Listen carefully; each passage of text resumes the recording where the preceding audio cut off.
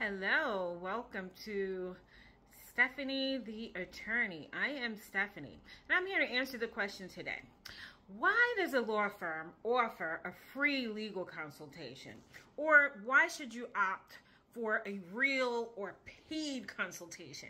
The reason I decided to do a video to answer this question is because this recently happened to me. I do not offer free consultation per se because my time is very valuable, just as anyone else's. However, we do need to understand the situation or the potential case or claim so that I can determine whether or not this fits within my skill set, or I can refer it to someone that can handle it in a manner that will be beneficial to you, right? So why would a firm offer a free consultation? There are huge, plaintiff's attorney firms and other firms like throughout the United States that say free consultation, right? I know because I've worked for them in the past, right? So this is why they would do that. It is to hear a situation or to see if it's worth their time to take the case. Is it a viable claim? Is liability on your side? Are there real damages that will result in a payout? This is what they're going to do during that free consultation, right? Most times this is done by an intake person or office assistant or a paralegal, not an actual attorney, right?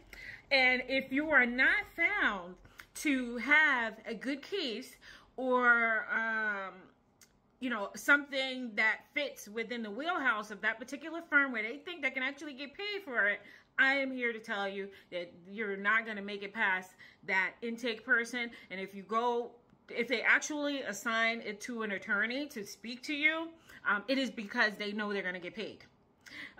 Right? Not to put down my colleagues or any particular law firm. I'm just telling it like it is.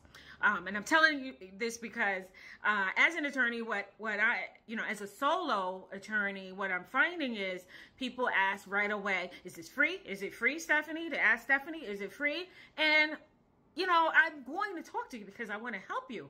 However, it can be to my detriment because I am not giving you what one of these law firms call a free consultation, because you're actually going to speak to me directly. I'm going to answer your questions. So it's more substantive, right? This is why it is good to get a paid consultation, right?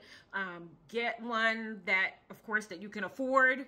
But this way you walk away with something substantive, something that will be helpful, that will give you a certain plan of action instead of you walking away from this free consultation still uncertain. And that is what happened to me recently. I gave I talked to someone, I didn't get paid for it. It took 30 minutes of my time, but it was all my doing. Because I actually want to help the person. But, it really wasn't fair, right, to me to give all of this information and not get paid for my time. Because the person walked away from our consultation better, more certain about what direction they should go in and what their chances are of receiving any type of compensation. So, but what am I left with? Nothing, right? So, I hope this is helpful. I just wanted to explain what it means when you hear, yes, free consultation. It doesn't mean that you're going to walk away with any type of advice that's really to your benefit. So just think about that the next time you decide to take a free consultation.